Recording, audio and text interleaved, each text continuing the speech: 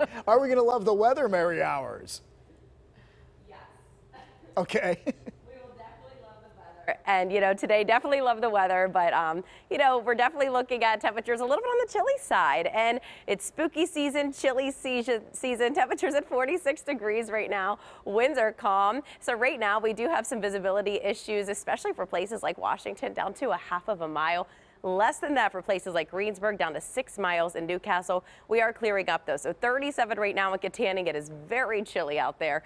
39 in Newcastle. We're at 42 in Washington, 43 right now in Greensburg. So from this time yesterday, we're a little bit cooler by a couple degrees. If you thought yesterday was chilly, well, it's a little bit cooler waking up, especially for Du Bois.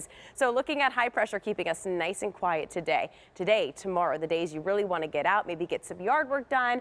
And that's going to carry over again through our Saturday before rain moves in on Sunday. So right now on our satellite and radar, looking good, nice and quiet, no rain. We'll hit that high temperature at about 3-4 o'clock, getting into the low 70s. Then a mainly clear night tonight.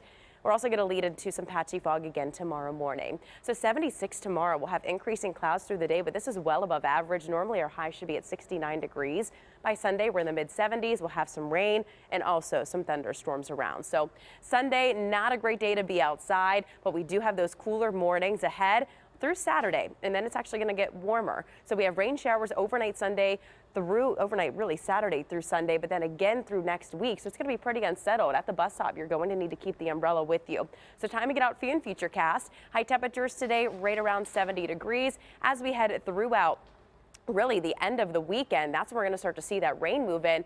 Even a few possible thunderstorms. You can see that yellow indication for a few pockets of heavier rain.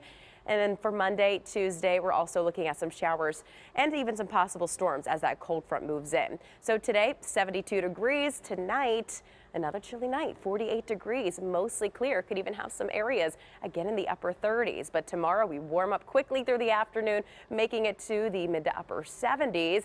Mid 70s Sunday with rain, possible thunderstorms throughout next week. We're staying mild. Even look at those low temperatures, upper 50s, low 60s. We'll have some rain showers around Tuesday, Wednesday, and then for Thursday, we're back into the low 70s.